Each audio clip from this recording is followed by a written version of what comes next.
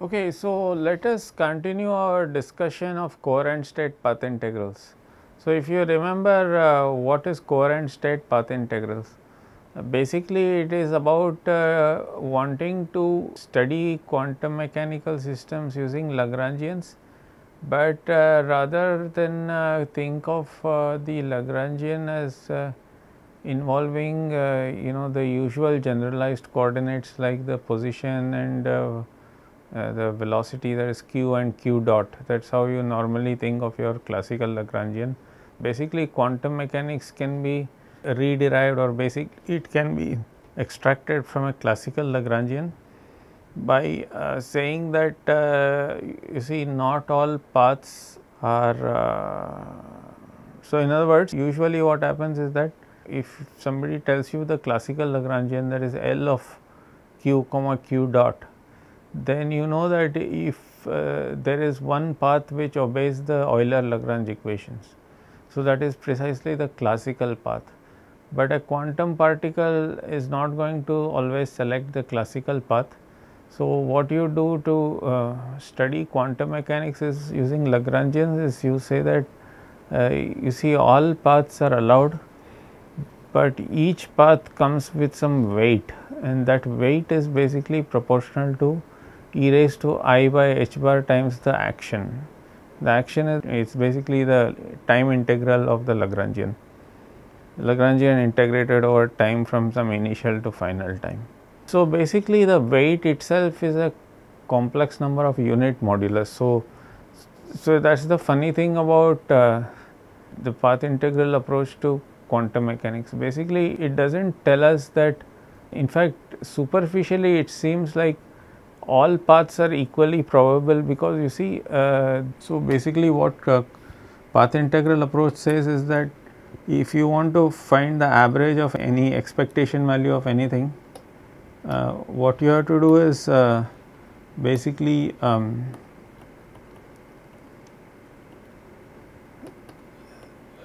rewrite this in terms of the action and divide by the so you integrate over all paths and then you divide by the appropriate normalization. So, this presumably depends on the path. So, this will depend on x dot, whatever it is, it can depend on x dot, but bottom line is you are integrating over all paths, all x's. So if you have some x1 t1 xi ti is your initial and xf tf as your final, then there will be a whole bunch of possible paths. So, what this says is that all of them are allowed in quantum mechanics. See, unlike in classical mechanics, only one path is allowed, all other paths are strictly forbidden, only one path is allowed. But in quantum mechanics all paths are allowed, but each comes with a weight. And the funny thing about this weight is it is a complex number of unit modulus. So, that means that if you just look at the absolute value of this weight, it is 1. So, implying therefore that it seems like the probability of the particle choosing any path is pretty much the same, which seems rather counterintuitive and paradoxical, because we expect classical paths to be slightly more favored even in a quantum system. But the reason why that is I mean the reason why this approach is not wrong is because you see that your intuition that the classical path has to be slightly favored is recovered by a realization that the Planck's constant is the one that is very small. So, when it is very small, the this is a phase term, it is going to oscillate rapidly, and most of the paths kind of they cancel themselves out, because as you move along the path the phase oscillates rapidly because of the smallness of the Planck's constant. So, the only paths that are likely to contribute substantially are those which minimize the action.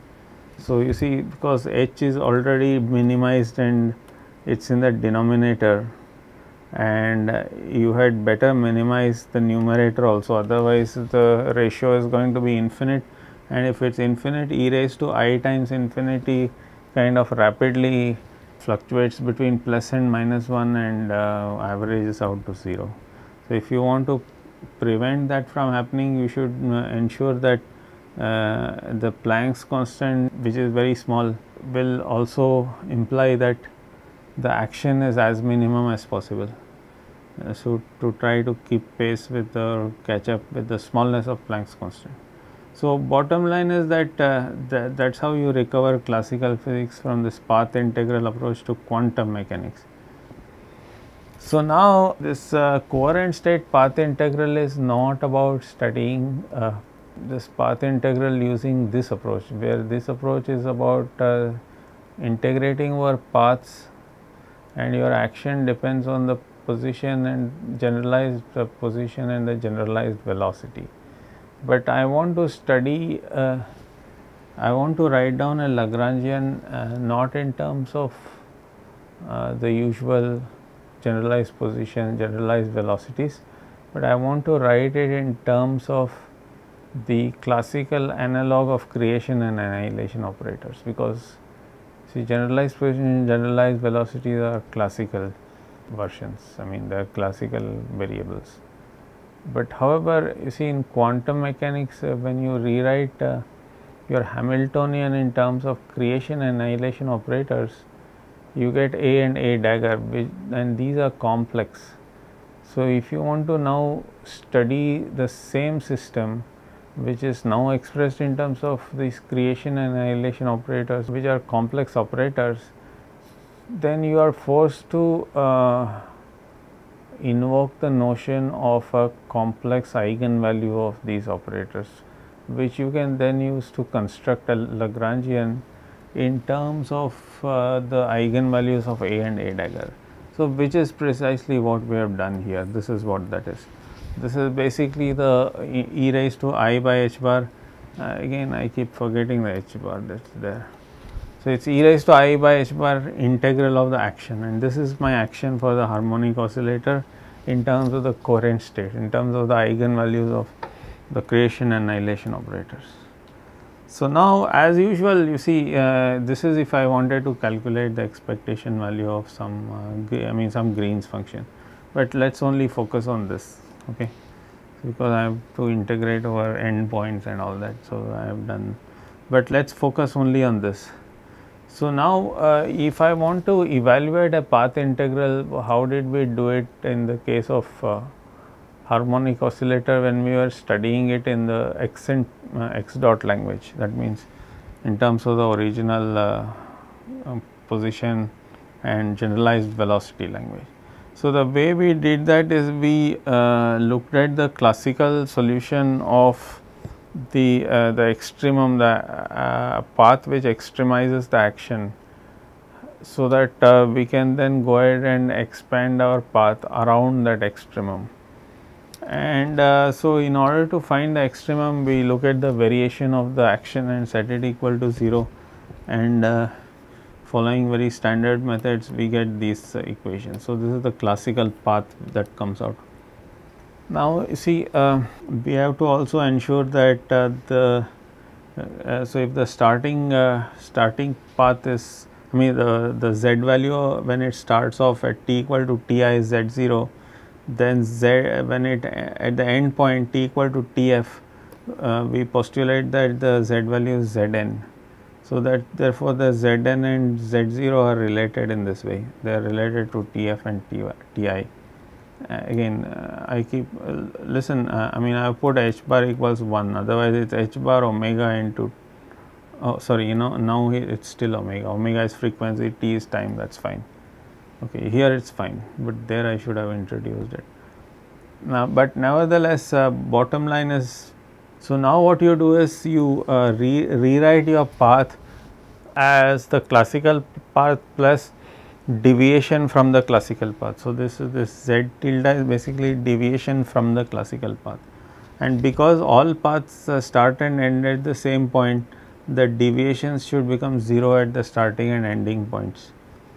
Okay. So, now if you substitute that, you will see that all cross terms drop out and you will get a classical answer multiplied by this quantum fluctuation. Okay. So, the point is that you see the advantage of, you might think, why do we always split it up this way? Why do we split up the path in terms of a classical path plus a quantum fluctuation? See, the reason why we do that is because the quantum fluctuation now obeys periodicity, because the original path there is no periodicity. At t equal to ti it is z0, at t equal to tf it is some unrelated zn. So, there is no connection between z0 and zn. But however, by construction z tilde is 0 at t equals ti, it is also 0 at t equal to tf. So, that implies that this periodic function of its argument where the period is basically tf minus ti. So, that is what I have done here. So, I have constructed a Taylor series where the function vanishes at both ti and tf, and it is periodic with respect to time with period tf minus ti. So, this is the most general way of doing that. So, now you can go ahead and evaluate this particular integral. Okay. So, if you evaluate this particular integral, look, I have used conventional methods now to evaluate this path integral. So, I have just pointed out that you could do it this way. Yeah. So, rather I have evaluated the rest of it. I have evaluated this. So, you see, when I do that, I end up with this. So, this is still there. This is the integration over quantum fluctuations. The rest of it has been evaluated. Yeah, because finally we are going to be able to compare. So, this is the coherent state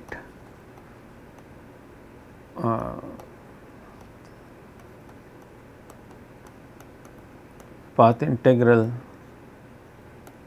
This is the coherent state path integral version of the Green's function. So, it is basically the coherent state path integral version of the Green's function.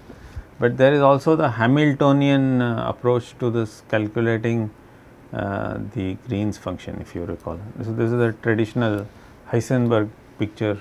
Well, in this case it's it's the Heisenberg picture. Well, you can think of it as it's actually Schrodinger picture, because see the states, this is a state which evolves with time. So, it has evolved from Ti to Tf. So, you can go ahead and evaluate that. Okay. So, if you evaluate that, you will end up with this result. I mean, it is a little bit of a tedious algebra. Okay. So, you will end up with this result.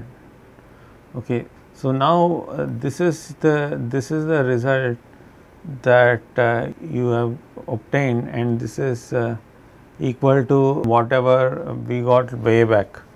So, basically what this approach tells you is, it tells you how to evaluate. So, remember that this was some constant. So, this was some constant which was it was one of those GTF minus TI types. Yeah. So, that is what it was. So, bottom line is that it was something like that. So, that is what it was, GTF minus TI, and the rest of it gets evaluated. So, it is a lot of tedious algebra and you have to go through it. So, most of the interesting dependencies are already contained here. This is that G of TF minus TI. Okay. So, bottom line is that with some effort you can convince yourself that the coherent state path integral approach for the harmonic oscillator gives you the same Green's function as you would get if you did the conventional path integral for the quantum harmonic oscillator using position, coordinates and generalized velocities and so on. So, yeah, so that is important, and it is important for you to understand that, because you will see that in the end I am going to be able to generalize these to fields, because after all the systems that we are studying are quantum fields.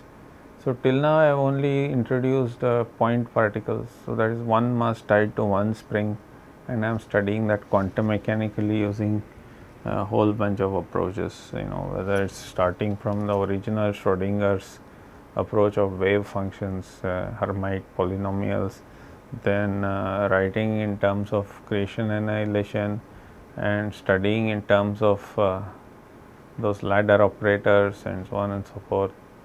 or studying the quantum harmonic oscillator Green's function using the conventional path integral, which involves position, generalized velocity, in this case xt and x dot t. So, and lastly, I studied the classical counterpart of a dagger a plus half into h bar omega. So, that is basically the coherent state path integral approach. So, you construct the adjoint of the Hamiltonian with Lagrangian, and the Lagrangian will be basically classical, because it will be classical because z and z dash are complex numbers which are commuting with each other, and you integrate over all possible such complex number paths, and then you get the same Green's function as you would if you had done conventional things. So, now the question is, how do you so this was all a harmonic oscillator a dagger a plus half. So, that means the commutator of a and a dagger is 1, but then the commutator is 1 means basically you are studying bosons. But in nature, you know that there are other types of particles called fermions. So, you should be able to study fermions also, because after all, you know, electrons are fermions, all these quarks, leptons, these are all fermions, and the bosons are all the force carriers like photons, gluons, W and Z bosons, and whatever. So, those are all bosons. So, typically bosons are force carriers and material particles are fermions, and since both exist in nature, we should be able to study both quantum mechanically, and both are thought of as excitations of some field. So, just like quarks and leptons are excitations of a suitable matter field, a quark field or a lepton field. So, similarly, photons are excitations of the electromagnetic field, and the WZ bosons are excitations of the electroweak field. Basically, you know, Weinberg, Salam and Glashow unified the weak force with the electromagnetic force. So, that is called the electroweak theory. So, the fields there correspond to basically excitation of the electroweak field. So, that could be either photons or the W boson or Z bosons. So, then you have strong forces that which is responsible for holding the nucleus together. So, the strong nuclear force, the material particles are quarks, but the force carriers are gluons. So, basically you need a theory which describes not only gluons, like a dagger a would correspond to, because gluons are bosonic particles, so they will correspond to a dagger a type of thing. But fermions will be also important, because you see the material particles are fermions. So, we should be able to do, we know how to do the conventional type of quantum mechanics using creation and annihilation operator for fermions. That is quite easy, because after all, in a, if you have a finite system, then if you have a, say, suppose you have a state, you want to create a fermion, you can't create one more unless that fermion comes attached with some label like spin up or spin down. So, if it does not come attached with any label, then you can create either one fermion in that level or no fermions. Yeah, so the question is the following. So, how do you study fermions using path integrals? That is an important question, because you see, in order to study anything using path integrals, you should first construct a classical Lagrangian. So, even though you are studying quantum mechanics, you have to first construct a classical Lagrangian, and then you construct the classical action, but then you do not, then that is where you stop. Then you do not go ahead and write down the Euler-Lagrange equation. Rather, what you do is you insert the classical action in the exponent of some weight. So, that means you construct a weight of the form e raised to I by h bar times the action, and that weight is what tells you how much weight a certain quantum mechanical path, basically how much weight a path has when a quantum particle traverses along that path. So, that weight is basically proportional to e raised to I by h bar s. So, therefore, in order to do path integral approach to quantum mechanics, it appears that you really need a classical Lagrangian. But the funny question now is, how can you construct the classical theory of a fermion, because that is what it seems to imply. Because you see, there is a classical theory of a mass tied to a spring. This is basically the classical harmonic oscillator, because the quantum particles or the excitations of mass tied to a spring manifest themselves as bosons, because A and A dagger they have the commutative property, that is commutator of A and A dagger is 1. However, there are particles in nature that do not manifest themselves as bosons, they manifest themselves as fermions. So, now the question is, are there objects in nature that correspond to classical analogues of fermions? Because you know that there is a mass and there is a spring, and you tie them together. That is what a classical analog of a boson would look like. Meaning, in some sense, the boson comes out by quantizing a mass tied to a spring. So, the question you can naturally ask is, what classical system when quantized gives you fermions? Is it mass tied to a spring? No, it will give you bosons. Then what tied to what will, when quantized, give you a fermion? So, the answer to that is basically nothing, that there is no classical analog, at least that is the conventional answer. So, there is no classical analog of a fermion. So, that means there is nothing which when quantized gives you a fermion. The fermion is already quantum. Basically, there is so usually you are given the impression that quantum mechanics is kind of not possible unless you have a classical description to begin with. That is how you are taught quantum mechanics, and of course, with good reason, because most of the systems do have classical analogs. So, it makes perfect sense, like the electromagnetic field. It has a classical analog and with the classical Maxwell equations, and then when you quantize it, you get photons. So, the question is now, which classical set of equations which when quantized will give you something like an electron, which is a quantum particle. So, the answer is unfortunately nothing. There is no classical system which when quantized will give you an electron. An electron is already quantum and there is nothing classical about it, that there is no classical version of an electron. There is a classical version of a boson which is mass tied to a spring. There is no classical version of a fermion. So, we have to learn how to. So now we are stuck, because we need a classical Lagrangian to do path integrals, but then there is no classical system as such. So, we have to cook up something. So, that cooking up something will involve using some very strange mathematics. So, that strange mathematics tells us that the eigenvalues of the creation operator of say, if suppose C is your annihilation of a fermion. So, suppose you have a, so if you have a state, you can either have one fermion or no fermion, because it does not come with any other label. So, if I take that state which does not contain any fermion and I try to annihilate it, I am going to get 0. Now, I can construct a state with one fermion by acting the creation operator on that state with no fermions. Then if I try to annihilate that, I get a state with no fermions. But more importantly, if I try to create one more fermion in a state that already has a fermion, I get 0 immediately because of Pauli principle.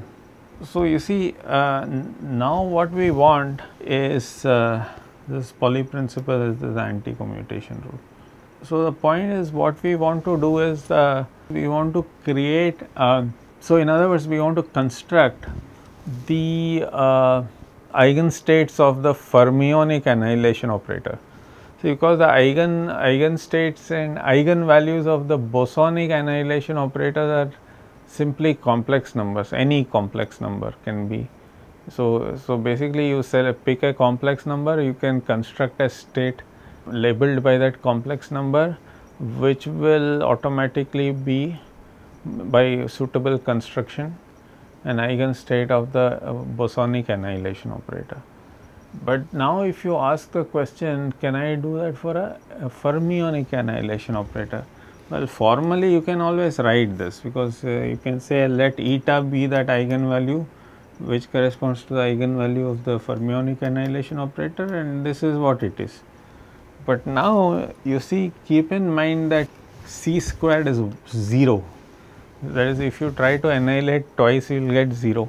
So now suppose you act this supposed eigenstate equation, eigenvalue equation by another annihilation, what will you get? This will become c squared, which is 0, but then this will give me c times eta, which will give me eta squared, because c times eta is another eta times the state eta. So, the eigenvalue times the state. So, there is already the eigenvalue there. So, if I multiply the two eigenvalues, I will get eta squared, but this is 0, c is 0. So, eta squared should also be 0, because the state itself is not 0. So, what that means is these eigenvalues are non-zero, because obviously they are non-zero, they are supposed to label some non-trivial eigenvalue, but their square is 0. So obviously they cannot be ordinary complex numbers, because there is no ordinary complex number which is not 0, but whose square is 0. But in mathematics there are objects that have these properties, and they are called Grassmann numbers. They are called Grassmann as the name of some mathematician. So, it is Grassmann variable or Grassmann numbers. So, Grassmann numbers are numbers which have this property that if eta 1 is a Grassmann number and eta 2 is another Grassmann number, eta 1 into eta 2 is minus eta 2 into eta 1, and eta 1 squared equals eta 2 squared equals 0. Okay. So, these are the properties of Grassmann numbers, and moreover you can show that any function of some Grassmann number at most will involve just so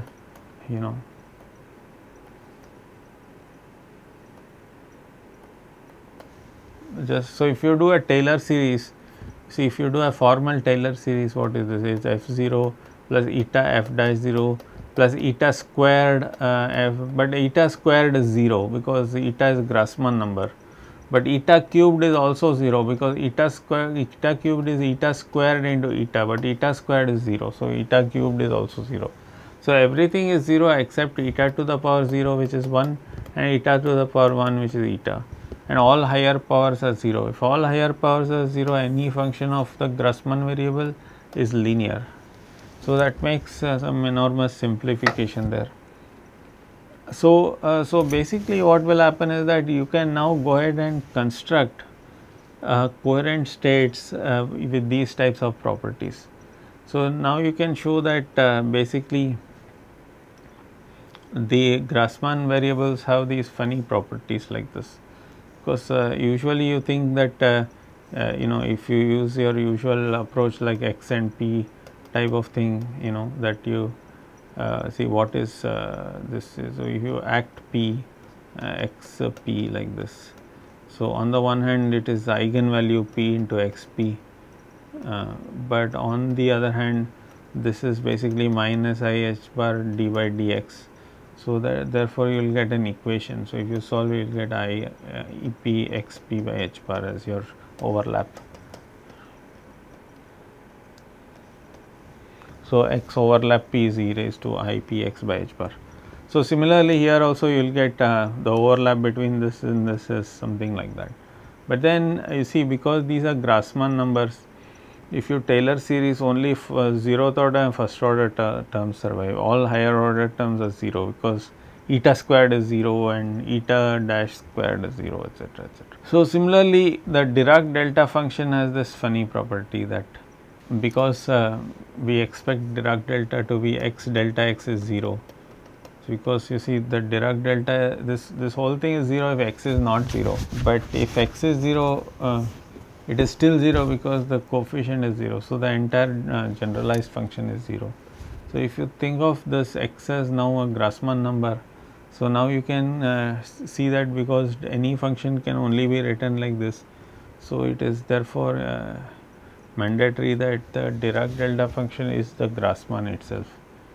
So, and if you integrate over Dirac delta, you will get 1. So, the integral of the Grassmann is 1. So, it is basically something like a definite integral. So, like that you can construct many such, and the integration is same as that is the most bizarre thing about Grassmann. So, so the thing is that if you integrate the Grassmann variable, so this is some kind of a definite integral.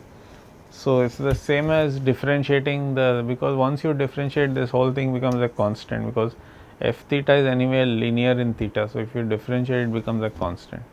So, a definite integral of a function over the Grassmann variable is same as its derivative, which is something very hard to believe, but it is true. So, now you can just go ahead and just like case of bosonic coherent state, you have this over completeness. Here also you will have similar over completeness, but keep in mind that this is very simple. This is same as 1 minus theta dash theta. So, it is not really, I mean, it is overkill to write it like that. So, same procedure, we follow exactly the same procedure, and when you do, you will end up with something very similar, but except that now you have to evaluate the path integral, and even that is also very similar. Okay. So, but when you evaluate it, you will get something much simpler than what you will get in the case of bosons, because there you can have as many bosons as you want in a state, but fermions you can have either 0 or 1, and you will get a Green's function that is incredibly simple like this.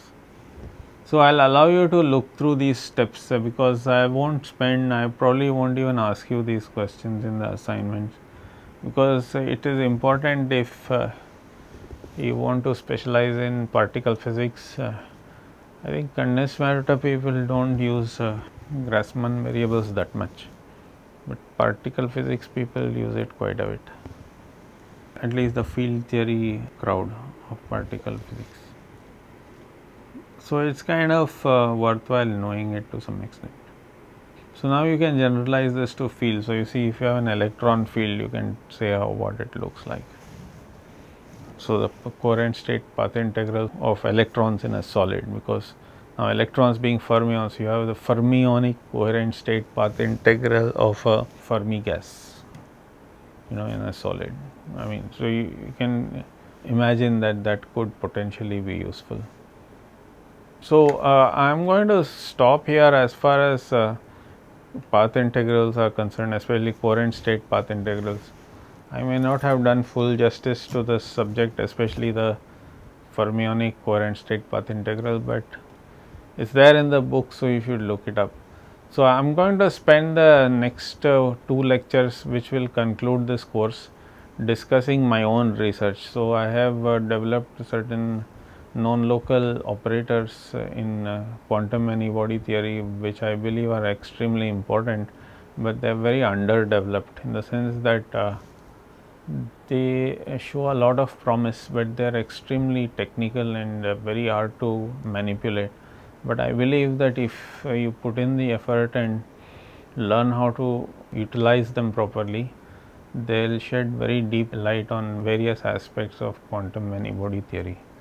So, I want to discuss those objects, and they go by the name of non-local operators in quantum many-body theory. So, that is the last topic of this NPTEL MOOCs course, and I will probably spend maybe a maximum of 2 or maybe 3 lectures, very likely 2 lectures explaining that.